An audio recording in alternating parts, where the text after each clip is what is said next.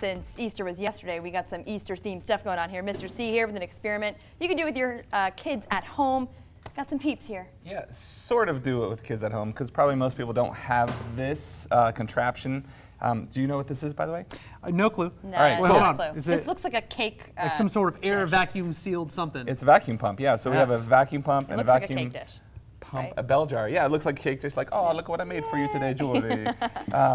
That was my Italian impression. But I also brought along some Peeps for my Peeps. And for the kids who are out there, right, Earth Day is an amazing day, and we need to be conscious about our planet. But most specifically, around us right now, and we're going to kind of talk about the Earth's atmosphere, right? Okay. So the Earth has this blanket of gas called the atmosphere, and it's 5 different layers that stack up on the Earth, goes all the way up into space. And what do you think would happen if we actually were able to remove that atmosphere from objects? So inside of this balloon, I want you to think about that. What's inside of this? Helium. Air. Well. Helium. If it was helium, it would float up, right? So we have air. True. And then inside of this bell jar, what's inside of here? There's air in there too, right? Yeah, you remember that last experiment I tortured you guys with? Absolutely. There's air inside of everything, right? So we're going to take a moment, and we're going to actually hit that switch right there, Zach. Mm-hmm. So we're sucking all the air out of that. Oh. So this vacuum pump is vacuuming out the air inside of this bell jar, and it's removing the atmosphere, all right, the air molecules. So it fills it up all the way.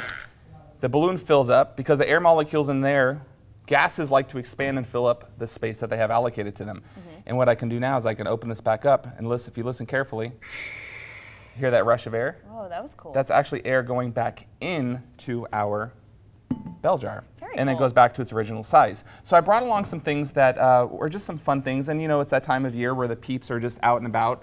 Everybody's having, oh, they're gross. These are watermelon ones. I didn't realize they're going to be pink inside. That's cool, right? So they got some strange flavors now. So I'm going to put just a couple of Peeps in there. And Peeps have little pockets of air inside of them. That's why they're fluffy. Right. All right, so we're just going to turn this on and see what happens.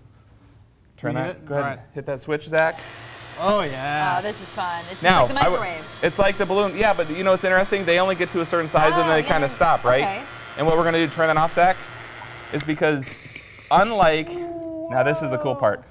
Look at that. It's so tiny. I'm a little sad Peep. Oh. The side of it kind of looks like an alligator now. It does, like, oh, I'm going to eat your face off.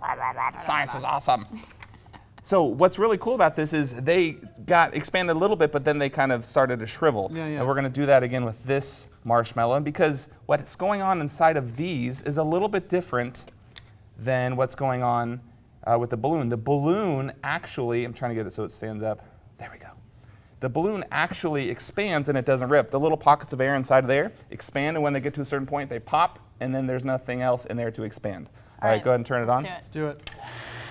Oh, yeah. Now watch it. It's expanding, right? Pretty awesome. Yeah. And it's going to get to a point where those little air pockets can't do anything else.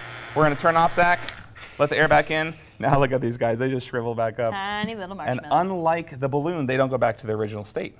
Yeah, and they feel different. Yeah, they're more dense, right? Because the air is no longer in there. Another cool thing we learned today, and if you want to learn more, you can always check out Mr. C at learningsciencesfun.com. We got to end on a bang here. Okay, let's do that real quick. We just got to know what happens here. Let's do it. You can keep talking. That's good stuff. Ooh, man, like science is cool. Science is awesome, right? Science is cool and you're cool. Well, thank you. Thank you so much. We'll let that keep going. Just let it go.